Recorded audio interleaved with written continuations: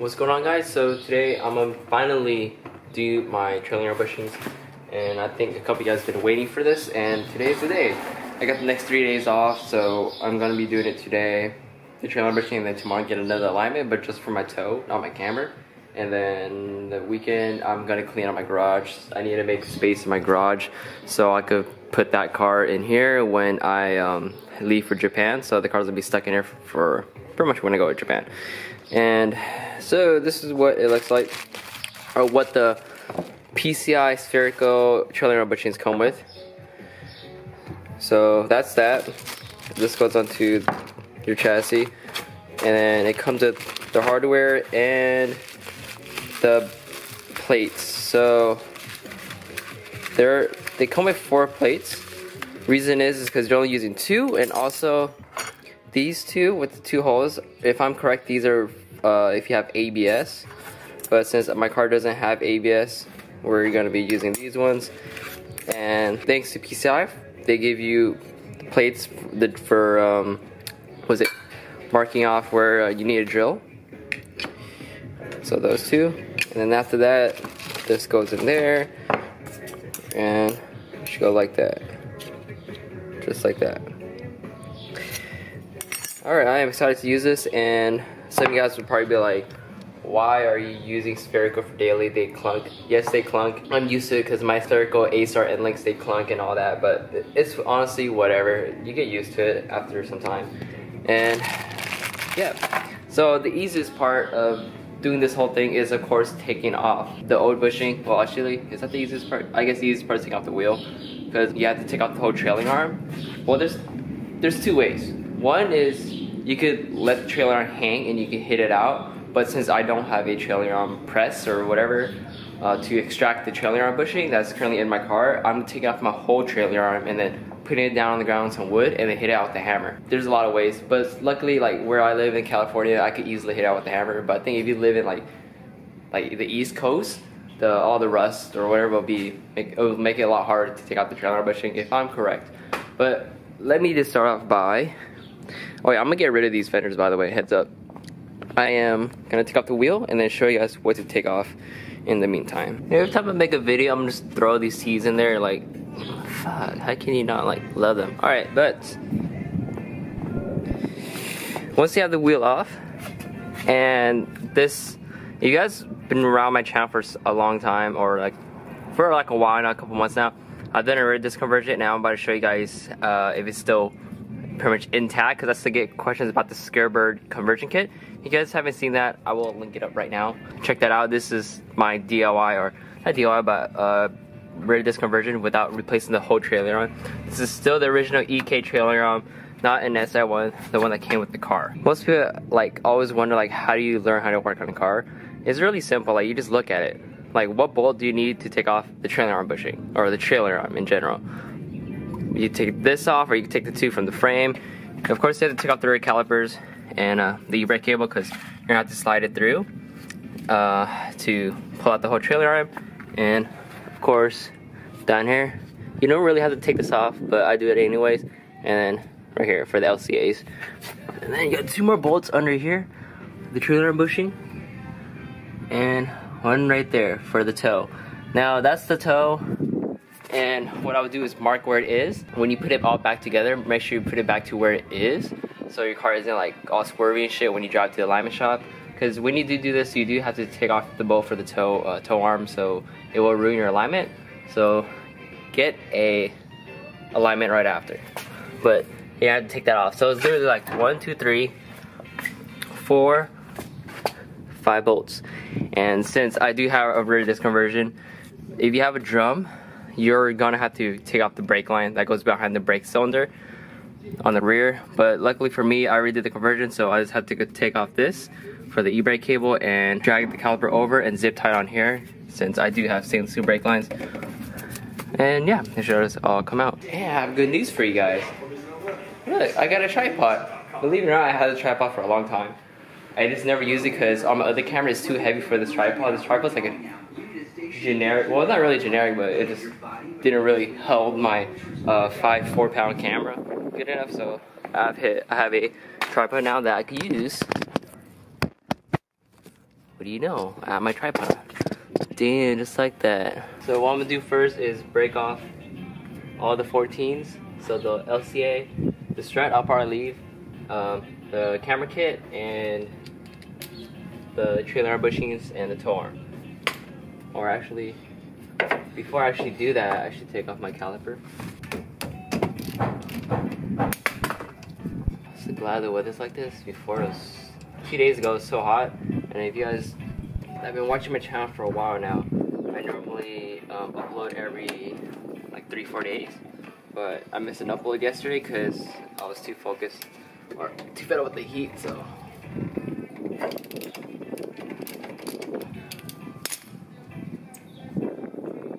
Take out this little pin like for the RC cars.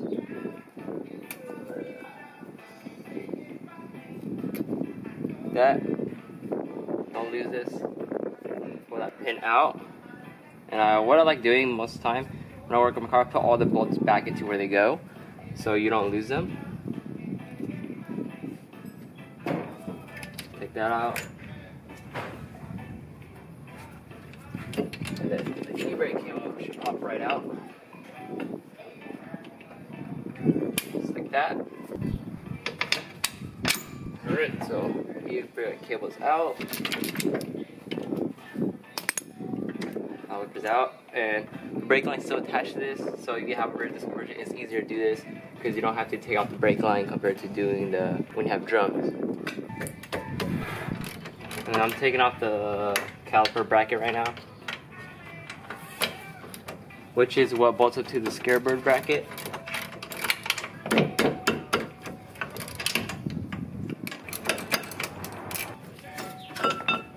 There we go, bracket's out. And I need to grab a zip tie for the caliper. Take the rotor off. Alright. And these two do come with the Scarebird bracket kit. And if you guys look at this, so here's my hub, and this is the Scarebird bracket. Now, all of these bolts are still in where I put them, and I will check them since I did take it apart. But this bracket that Scarebird developed for the EKs works like a champ. It just, you don't have the dust chute or anything, probably because I didn't have it. But overall, yeah, that's what the Scarebird bracket looks like. And I'm just gonna hang this up real quick, and then we're gonna remove the rest to drop the trailer arm out, and then shoot the bushing out. But yep, Scarebird bracket. If you haven't seen the video, check it out. I zip tied up my caliper. And if you look right here, there's a bolt. This is for the e-brake cable. So just take that off, and it's just a simple 10. Okay, I'll do that when I get to it. And then now we're gonna take off those two and the toe. And after that, that's when we'll start working on taking off the LCA bolt and the camera kit. You could take this off, but I mean, this or those two. You're right, I'll just do one. It's easier, and then I'll have to take it off or take out the whole thing. Your brake cable's out. You can use power tools, but I feel like power tools, like, you just get lazy. That. So I pretty much got the trailer bushings loose. So I'll take them all the way out now. Believe it or not, this is actually my first time doing trailer bushings. Make sure you don't mix any of your bolts up.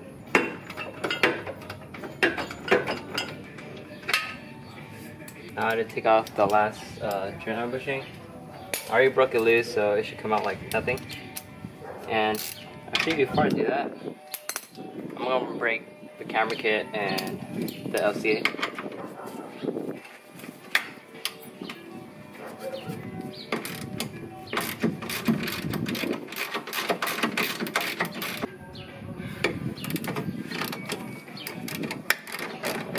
Those are broken loose. Now we take off the bolt on the trailer bushing. And just a heads up too, the trailer arm does weigh a bit. This is the last bolt that's holding everything in, and it should just come out. So careful.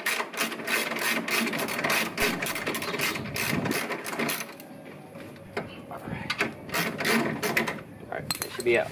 It should come out now.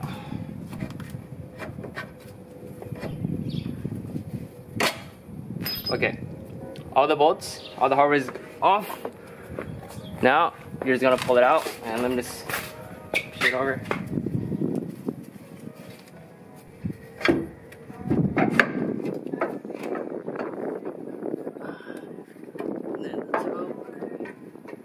Arm is still in there, so I hit it out. Like that. Whoa. There you guys go. Now let me bring you guys in my garage. Now the whole trailer arm's off, and you see there's a bolt right here that you can actually take off. Just take off the whole trailer without having to remove this, but you can't because on the EK the chassis is closest. So when we take this bolt off, it was get close to the frame and you won't be able to pull it out and it'll become a bitch. So that's why I take it off from the here. Trail line bushing. It's pretty much shot. Oh wait, there's weight on it right now. Here, let me see. Super flimsy. It's cracked. And then scarebird bracket. Silicon mint. That's good. So now I'm gonna hit this out using a socket and a hammer. The bigger the hammer you have, the better it could, or the easier it'll come out. There you go. And then you're gonna use a socket. If you guys have been watching my when I did the swap and stuff and doing the axle seals, it's the same method. So you hit around it, and then it'll slowly, gradually come out. So, yep. So we're gonna tap around it.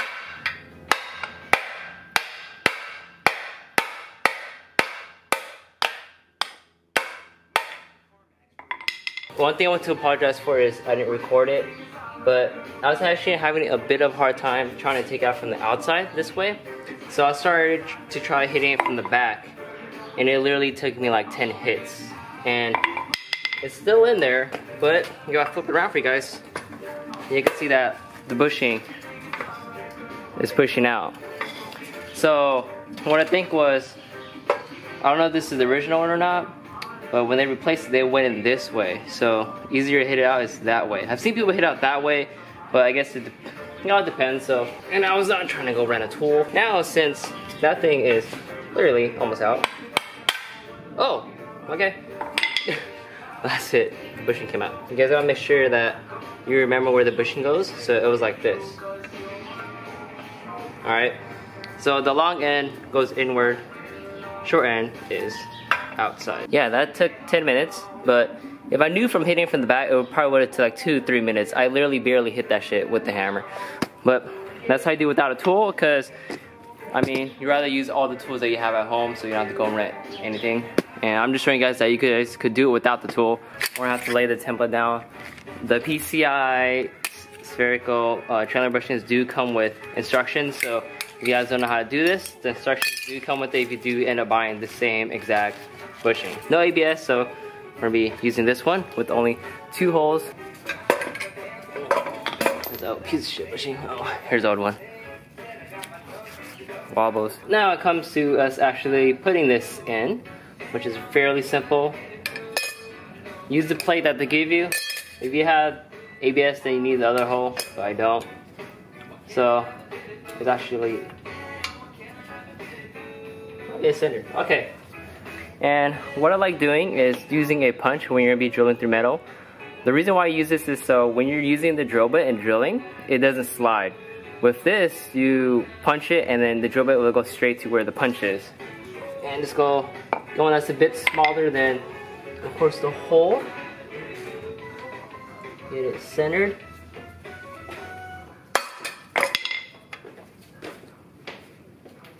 There we go, one's done.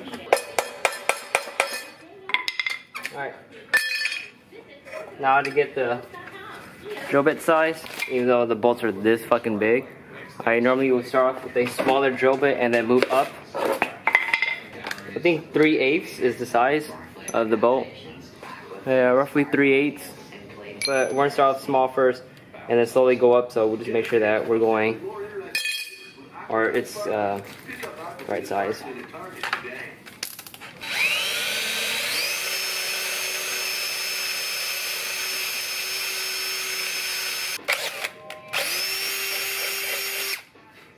And make sure you have metal drilling bits. It makes it a lot easier compared to using wood drill bits.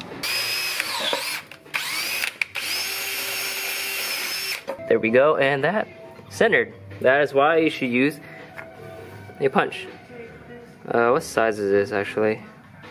This it's a 1/8 punch by Snap-on, but you don't need a Snap-on. Just use like Craftsman or something that you have. Now to expand the holes bigger to fit this, because if you look at it, of course it won't fit. So this is a 3/8, which I have right over here, but I'm gonna go up to a 1/4 and then go to 3/8, so I don't make the hole all fucking weird.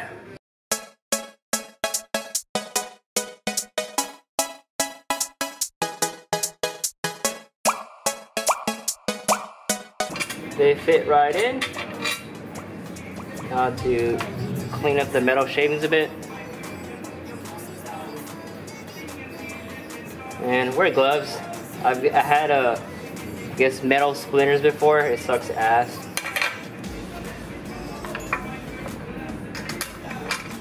So that's in. There's one. There's two. Wow, they look really nice. Alright, and then, where's mine? These go right behind it, but before we do that, we need this plate. This plate goes right behind it, upwards. There's the holes at, that's what she said.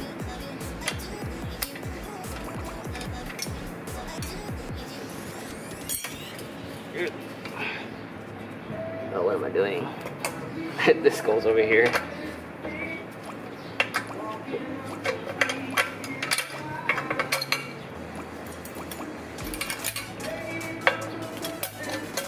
There we go. Like an idiot. Now to put the washer right behind and screw it in there with the hardware that they give you. One. The other one with the washer. I really miss like making like videos like this. And honestly, I think my videos back in the day I was like more like thorough and shit. Alright, now get a hex key, tighten it down, and then we'll get back to installing this back onto the car. But that's what they look like. Just like that. Good, right?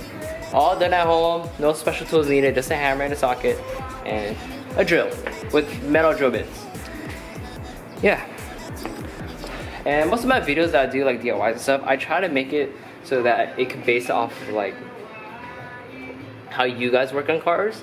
Like I have power tools, but I don't use power tools because not everybody has power tools, and I actually like working on it, like using my own like hands and stuff to gain strength or work out supposedly. But this is all because a lot of people like they don't have tools and all that, so just buy yourself a tool set from Craftsman or something at Sears. Get a drill bit, drill it. You know, you don't need no fancy drill or anything. I just have a regular DeWalt drill. So yeah, so I'm gonna tighten that down, and then we'll bring it back over to the car and slap it all together. There is something going on here. It fills me up, brings me to tears. I've been waiting on this for years, so just tell me. Can we talk about it? I know you are one for many words, but what I feel is so deep it hurts. I am down to put in the work, so just tell me. Can we talk about it? Can we talk about it? Oh, can we talk about it? Oh, can we talk about it? So the trailer arm bushing's in all the way.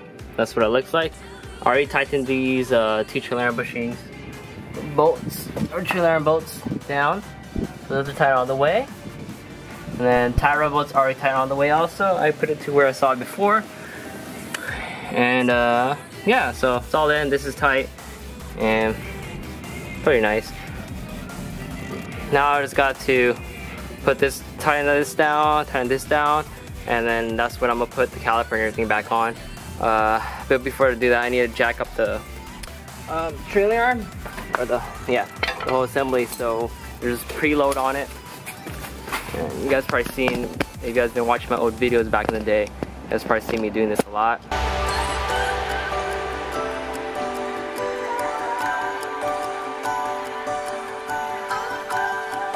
Now I just have to put everything back on, and then I'll get back with you guys then. Everything's back on.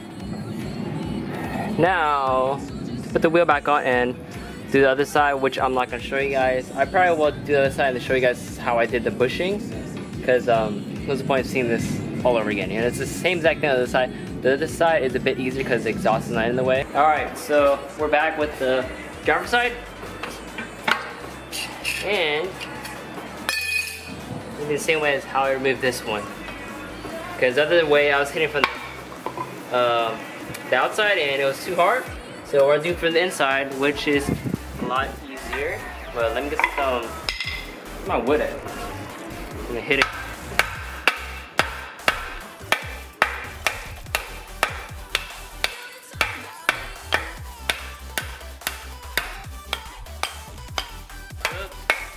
There we go.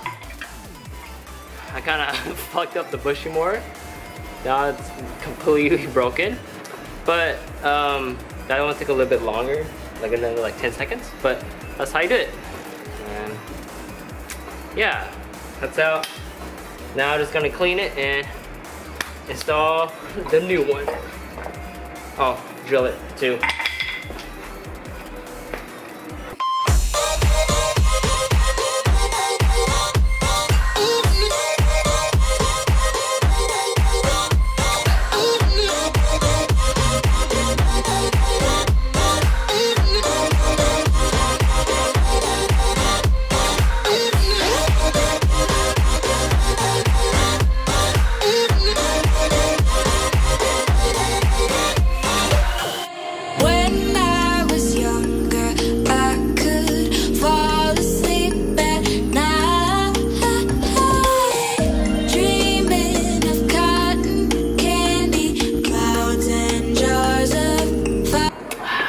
Alright, so some time has passed. I cleaned up a bit, washed my hands, washed my arms, washed my face, and it's all on now. I just have to go get alignment, which I most likely will do tomorrow after I make my trip to Newman's garage. But yeah, it's all back. Torque the wheels down and all that. I popped my hood earlier because I went to Instagram live. I just went a little bit live-ish, or Instagram-ish, or Instagram live-ish. What the fuck am I saying? But here's the older ones. I'm gonna throw them away. And the way I did it, you can technically do it on new, like regular bushings like these also. You just have to tap around the corner like how you're doing like an axle seal or any type of seal that you put on your car. You just tap around it, go in circular motions, and you will eventually get the new bushing in. But I didn't have to do that because I got the spherical ones, which you just bolt right up. But hopefully you guys like this video. This is like, I feel like me recording this video today was how I used to do videos back in the day. If you guys are OG subscribers, you guys will definitely know how I used to do my how-to videos and DIYs. But now, time to take a shower, grab some food, and start editing this video. I'm uploading it the same day. And if you guys got this far in the video, thank you for watching, like always. And whew, it's hot. But alright, like, comment, subscribe, dislike, up to you guys. And hopefully you guys enjoyed this video, and hopefully you guys understand how to do this. It's really not that hard, it's really simple.